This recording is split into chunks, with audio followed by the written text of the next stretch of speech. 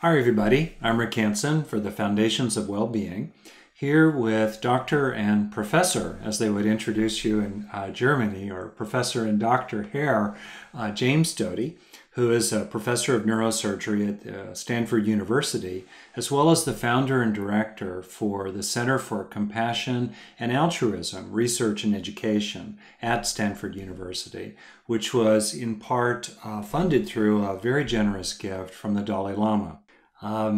We are going to be focusing here, as you know, on the topic of service, both we could say local service, everyday acts of generosity with people we know well and often people we don't know well, as well as larger farther reaching acts of service that take into account the world as a whole.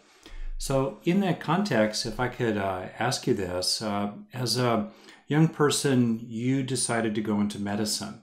And what moved you to want to become a helper in a helping profession, healing suffering and addressing suffering in that way?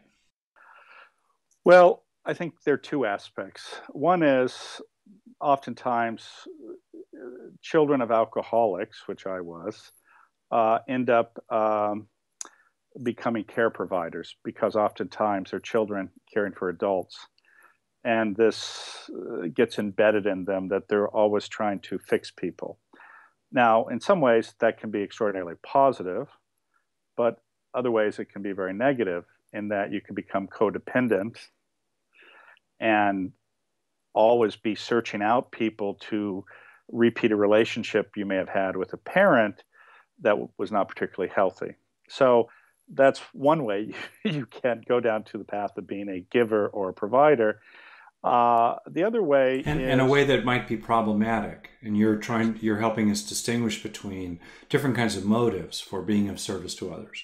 Exactly. Yeah. And so the former, if you will, because I'll tell you the latter in a moment, but that example does not necessarily create a healthy situation. Because what happens is oftentimes you have your own deep pain and suffering which has not been resolved, and now you're sublimating that by always being in a situation where you're caring for others. So I would tell you that that is not a healthy type of service.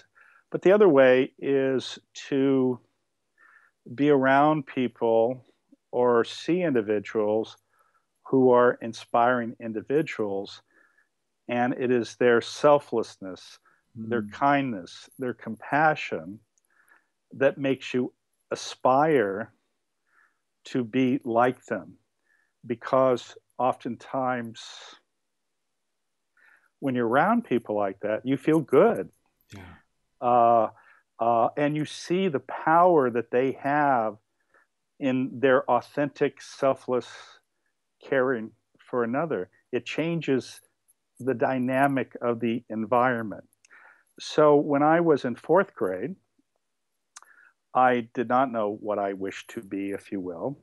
And a individual who was a pediatrician came to my school on, I think, career day or something.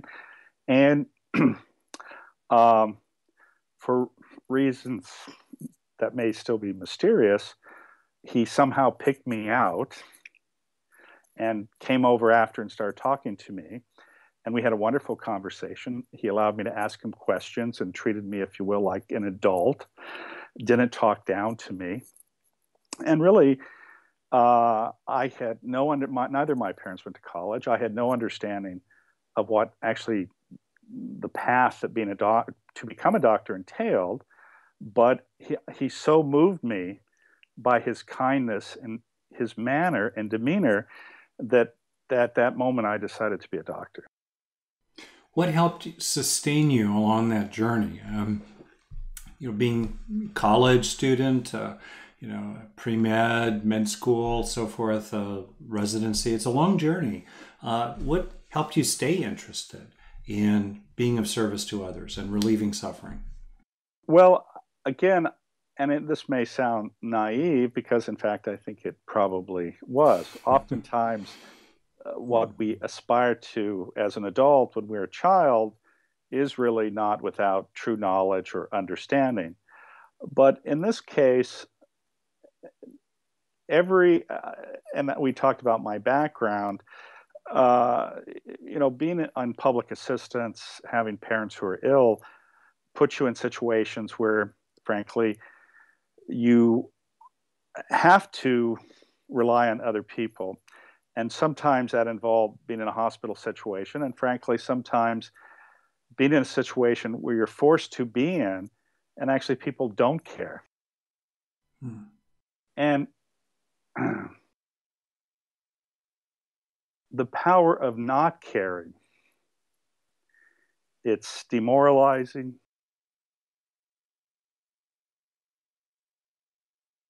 It's dehumanizing. And you see how that type of an attitude can ruin lives and take away a person's dignity. And then when you're presented with the counter to that, it changes everything. And you see the power of it. Every interaction changes, from a doctor who shows no empathy or compassion and thinks you're wasting their time. That affects how the nurse interacts with you. It affects the whole environment of how you're treated. And then you see someone who cares selflessly, treats you with dignity. And it's huge. And just the simple interactions like that, both good and bad, were so powerful to me that it made me even more so want to be the person who cared and who would actually truly look at people. Because what happens in so many times in our lives, we walk by people. We don't really look at them. When you take the time to look, to truly see, then there's this explosion of opportunity to care and have an impact. And the goodness you get back from that is so powerful, it makes you want to repeat that. And we know this is a reality because it's based in science. We know that when a person cares, who acts selflessly, it has huge benefit to them from a physiological perspective, from a mental health perspective, and even it affects the length of your telomeres in terms of longevity. And those are the end caps on the molecules of DNA that are related to age-related illnesses as we get older, right? Yeah. Right. And there have been studies that have been done that show that when somebody is of service to others in a selfless manner, in an authentic way, it has a huge impact.